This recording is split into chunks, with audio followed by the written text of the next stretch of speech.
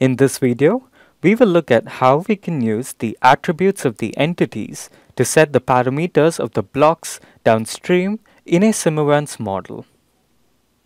We currently have a model of a restaurant.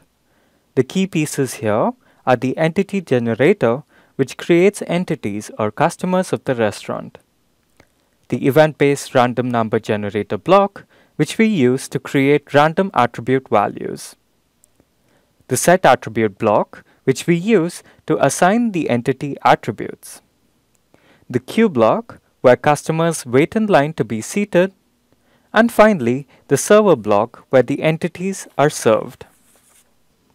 Currently, the attributes of the entities do not affect simulation.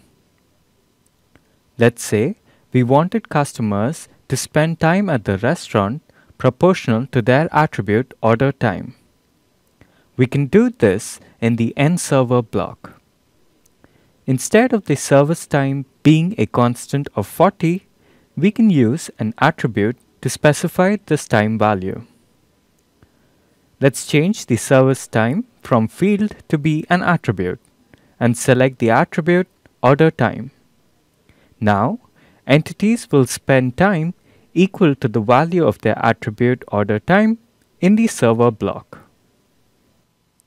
To terminate this SimEvents model, we can use the entity sync block found under the syncs sublibrary.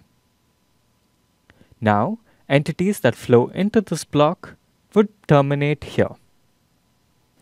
I can rename the signal scope block to reflect the signal it depicts. Running the model, we now get a more realistic plot of the average wait time to a table.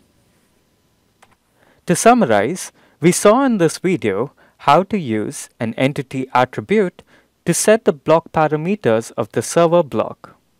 Specifically, we let the attribute order size determine the amount of time an entity spends in the server. We also looked at the entity sync and how it can be used to terminate the flow of entities.